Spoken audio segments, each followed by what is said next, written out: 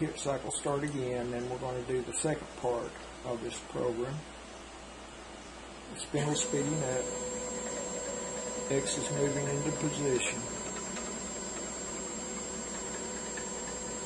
Actually, there's two positions.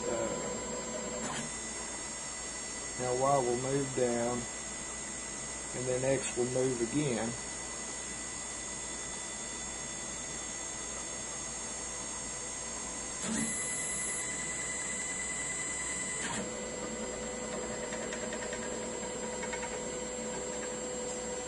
And then Y will move again. We'll get over here on this corner,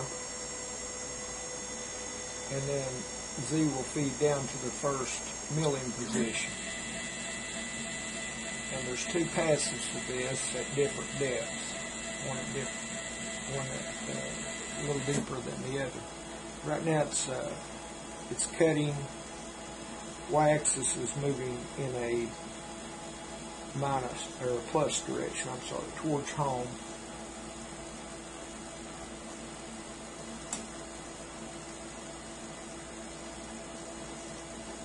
And the little Bosch router it's a 1 horsepower. It's perfect for this size machine.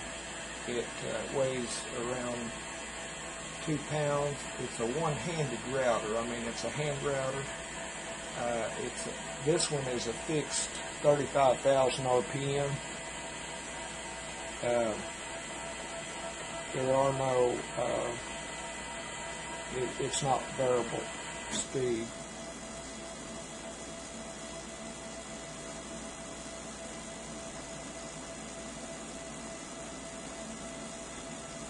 And before I forget to mention it, this machine is based on a design from modularcnc.com.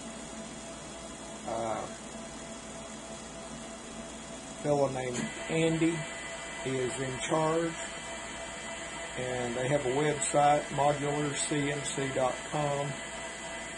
You can view a machine almost exactly like this.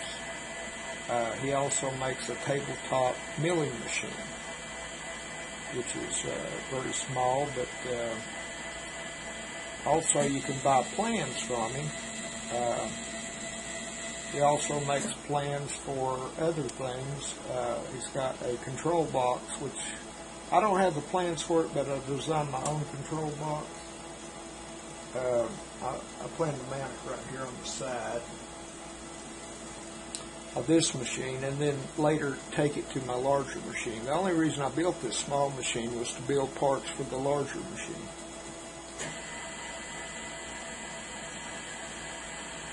So anyway, there's another website called buildyourcnc.com where Patrick is the fellow's name, and he has several machines for sale. Actually, he's evidently been designing for quite a while. He's got several different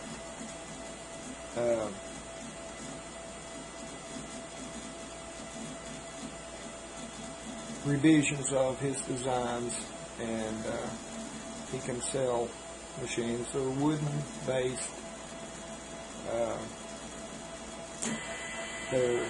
Most are chain driven. The larger machines are chain driven. The smaller machines are belt driven. He uses V-groove bearings on most all his machines now.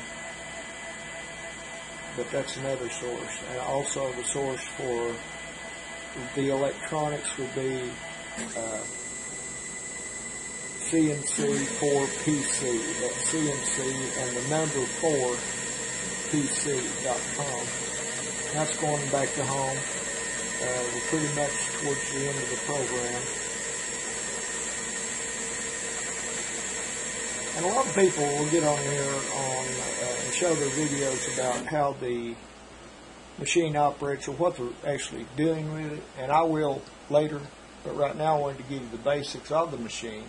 And like I say, this spoil board will actually come above this end plate, which if you're building your own machine, you could actually shorten this end plate and use this for a lower base, actually extend the length of this base on farther out, and that way you'd have a basis for running parts through the bridge. This is a fixed bridge.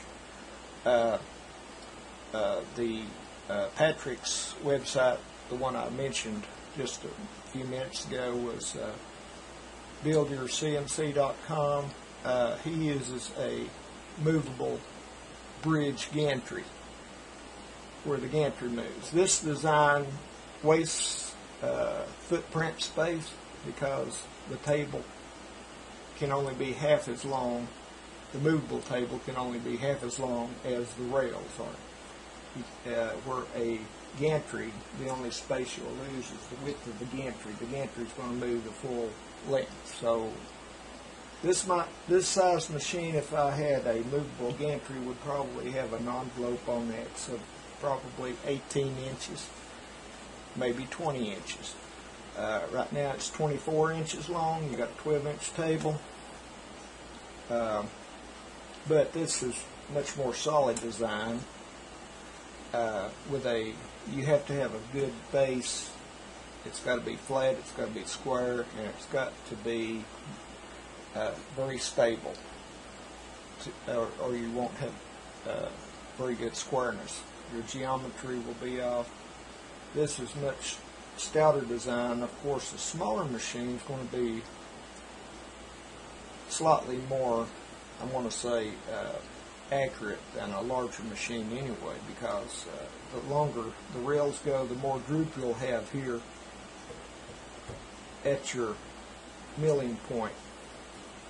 So your angles will be off slightly.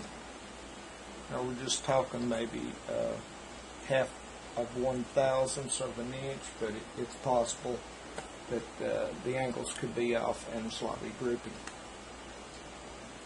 So anyway, that's all I have for this first video. I'm going to make more about this, and you'll see the progression of me building this up. But this was the first video on just what is going on with the thing. Thanks for watching.